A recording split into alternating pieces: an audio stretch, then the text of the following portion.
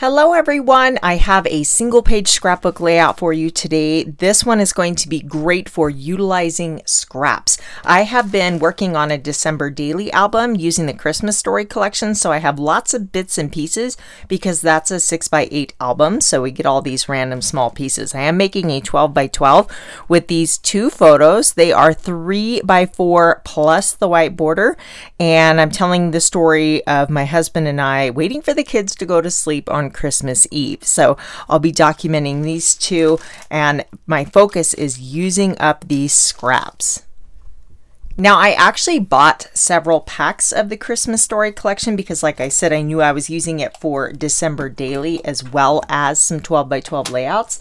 So I still have plenty of full 12x12 sheets. Typically, I build my layouts on a solid sheet of cardstock, but we're going to go with this fun pattern paper.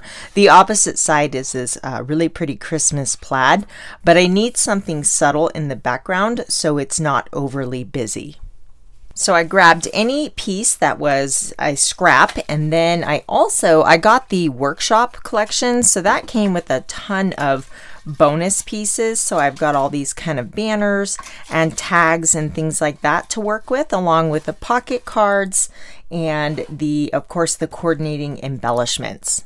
I keep the bigger pieces in this tray, which makes it easy to grab, but then all of the tiny pieces I just put in the little bag, and this actually came with the collection. It had embellishments in it, so that just keeps everything together, and then they're ready to go. I kind of have an idea for this. I've done layouts similar to this, and it just is using a lot of these pieces to create layers. So I have a couple big pieces of this one here. So let's start with that. I often kind of do a big piece across the center, and then you can put a title there or embellishments, but I don't really like the plaid as my background. Let's try one of these and see what that looks like.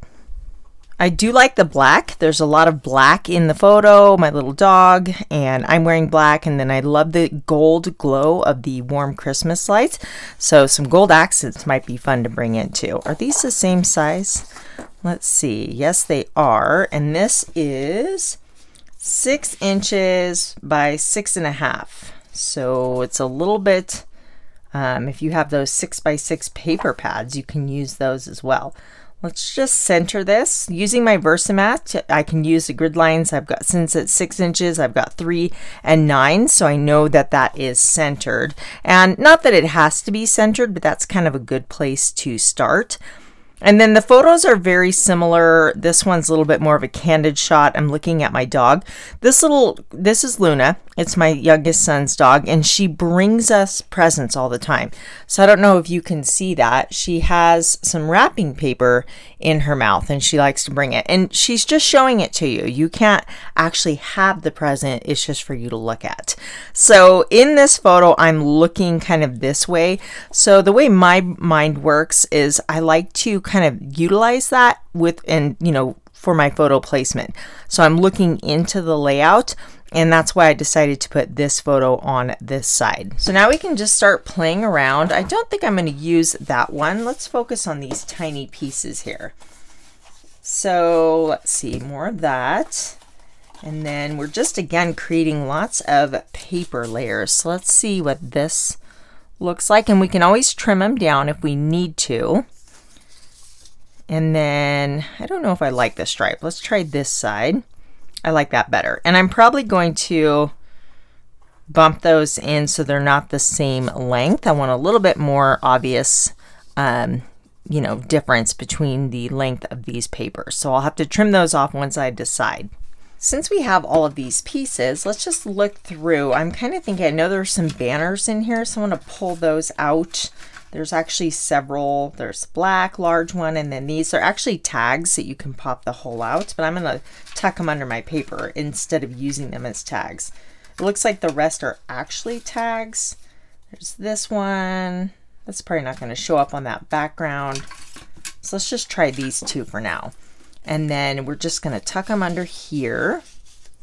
Again, just layering all these pieces up. Now, if you didn't, this would be great use of scraps too. We can just dovetail the ends and make our own banner tail pieces here. And you'll notice I kind of have this, you know, starting out wide and then it's going down into a point. I want to create a little interest up here, and I was thinking of maybe circular elements like Christmas ornaments, but then I spotted this. This is a doily set and it is still available, and I love the interest that this brings in. There's so much texture and I just think they're so delicate and pretty.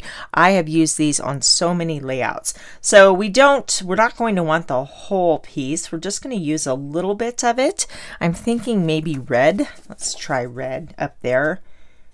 Yes. And I'm thinking red because we have the red over here. So that's going to bring in that visual triangle that I always talk about. So I'm going to go ahead and cut this and I'll be right back. And again, we don't need the whole piece, so this scrap will work perfectly. I ran that through my die cutting machine. Isn't that pretty? I do think I might need to trim that down even further. I had these branding strips. One of them is a full 12 inches, the other is partial, but I thought it'd be fun to bring the black up to the top in this fun pattern.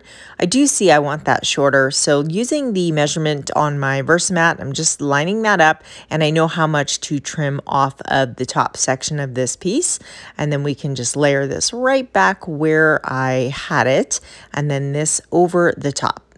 There's lots more to choose from over in this pile here. I do like this green background. It's the pine background with a nice Christmas pattern on it. That is 1 inch in height. What if we kind of offset these and line them up in opposite corners, just kind of overlapping? That might be kind of cool. I'm going to go ahead and get these trimmed down off camera. So again, each piece is 1 inch, and this one on the bottom is 6.5 inches, and same for the one on the top there. I'm going to add a little bit of distressing to these layers just to give them some texture and some character. This is a distressing tool. It's no longer available. You can definitely use an old pair of scissors to do this. See how it just kind of roughs it up and gives it that white edge? I went and did the rest of the pieces off camera, and now I can go ahead and start adhering my layers, and then we can get to the fun embellishing part. I never put the adhesive all the way to the edge, and that way I can easily get my little spatula under there and lift papers if I need to, or I can tuck layers under. So that is just something I like to do when applying my tape runner. I'm using the Tombow permanent tape runner, and even though it's permanent, if you don't really press everything down right away, it is pretty forgiving and you can move pieces around if you want to adjust them.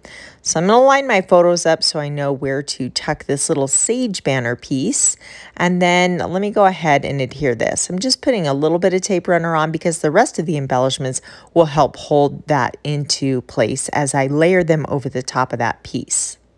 As I mentioned in the beginning, I am documenting these photos of my husband and I. We're just kind of hanging out on the couch, waiting for the kids to go to sleep. It's Christmas Eve, and we want to make sure that they're in bed so Santa can come and visit. My husband and I are not night owls. We like to go to bed early, get up early, so this is not an easy thing for us to do. And as the kids get older and older, they like to stay up later and later, but we want to carry on traditions, so we just make sure everybody goes to bed first, and we can make sure the coast is clear for Santa to come and visit. We exchange gifts from the family on Christmas Eve, and then the gifts on Christmas morning are from Santa, so it's kind of fun. I definitely want to add some gold embellishments. I punched them all out of their carrier sheets. So I have some ornaments and banners. There's stars.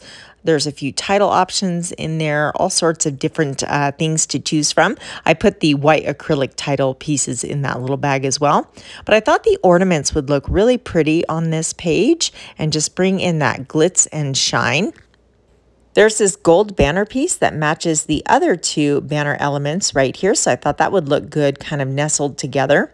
And I want to cover that transition up top, but that ornament is just kind of getting lost, so I thought maybe a black circle. I brought in a couple of my dies just to kind of size that up, and I am going to go with the larger circle here. And maybe put one on the bottom as well. So I'm going to cut a few black circles and then layer them right over that transition piece between the green pattern paper and the doily. I'm going to mirror that circle element on the bottom, and then we can bring in more fun goodies. I'm pretty sure there was a number 24 in the embellishments. And let me double check. Sometimes because they're all in little bits and pieces, it's easier just to refer back to the catalog image and you can really see what's there. And yes, there's 24 and 25. So I'm definitely going to find that. And there's even little ornament toppers in the acrylic pieces. So I'm going to pull those out. But this is a great opportunity to use something specific like the 24 or 25. So I definitely want to do that. I think I want to put the 24 right up here over the black circle, but it doesn't really show against the black background, so I'm going to trim a piece of this white daisy cardstock just to layer behind the numbers so that those stand out and look nice and crisp.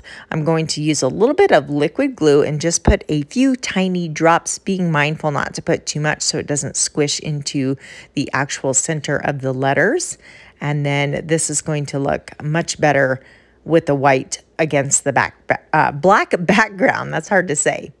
I want to add the little white acrylic ornament toppers, so I'm going to just pull out a few of those. And then I also have some bows. Those are white ribbon with gold edges. That didn't come with this collection. I just had them in my stash, and so I kind of put them in here to remind me to use them.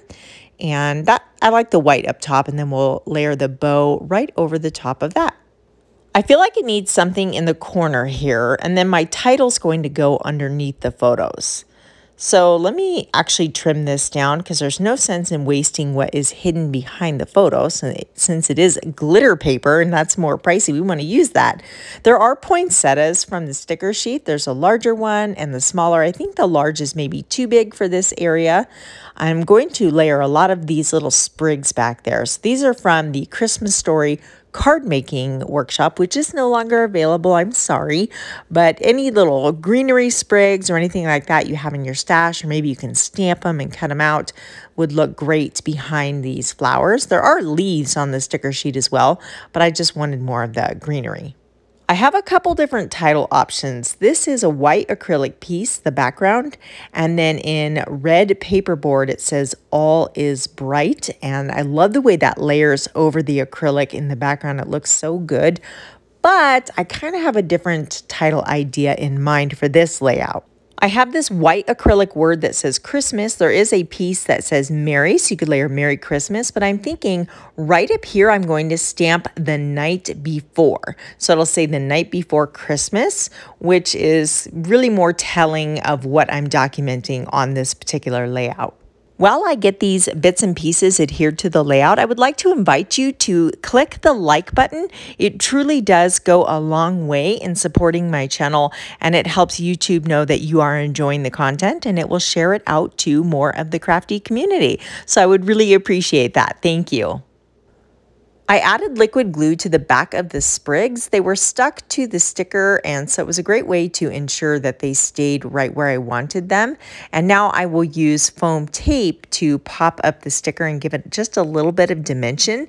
I love doing this with my floral embellishments, and I'm going to layer that just slightly over my photo and then the sprigs as well. And then we can tuck in this little red piece right there. You can't have too much red on a Christmas layout, right?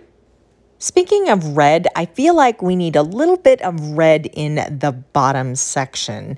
Right down there by that circle, just there's no red at all, and we have red in the other two sections, so that's kind of bothering me. I did go ahead and cut out a small doily from those fancy doilies, and I'm again, just like the top one, I'm going to cut that off, trim it down, and then tuck it behind the paper layers here, so just a part of it is peeking out. And then I do have a few stickers. This one says cheers. These are from the sticker sheet and they have gold foiling on the end. And this one says Christmas traditions.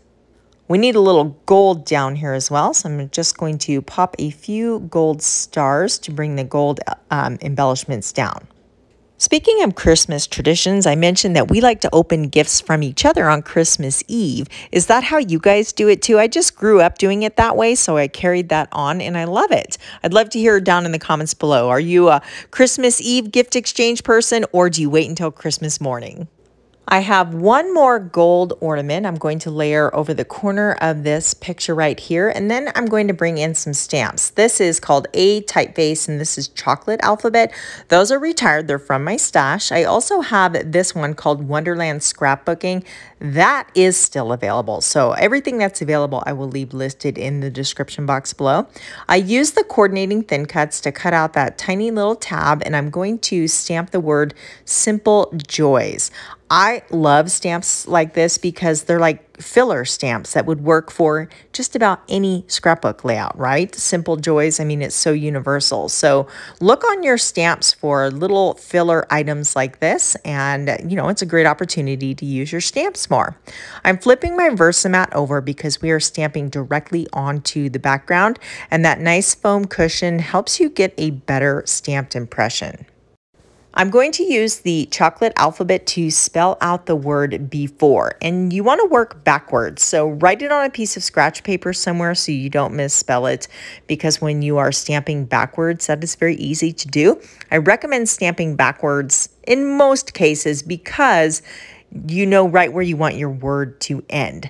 So I had the E. Now I'm going to line the F up because that's the only one that's going to drop down, and I want them to be high enough to where there's room for the F. Hopefully that makes sense. So let me just ink this up, practice a couple times, and then I am ready to put this onto my layout. I'm going to scoot that down so I can get my head over it a little bit easier. Move the F now that we have our positioning, and then stamp my E. So I'm going to repeat the process, just selecting the letters to spell out the word before. And then I always practice first because these stamps haven't been used in a long time. And, you know, we're stamping right on our layout. It would be very difficult to camouflage this at this point. So I want to do everything I possibly can to make sure I'm going to get a good stamped impression. I want to use a tinier font to spell out the night, and we're going to kind of nestle that over the top of the word before.